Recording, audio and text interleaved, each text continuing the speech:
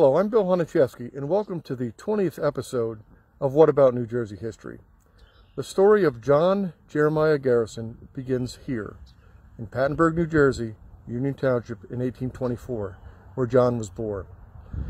He served briefly in the Mexican-American War as a gold seeker and even supplied wood for steamboats.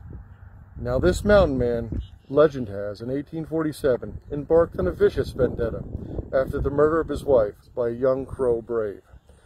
He killed over 300 Crow Indians and then proceeded to scalp them and eat their liver, which is considered a high insult to the Crow. Now eventually he joined the Union Army and then became a sheriff.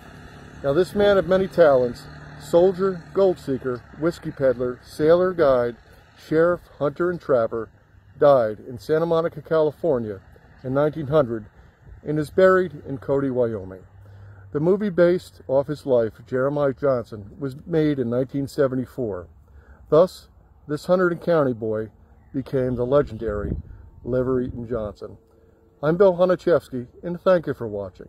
And remember to preserve and protect our history and natural environment.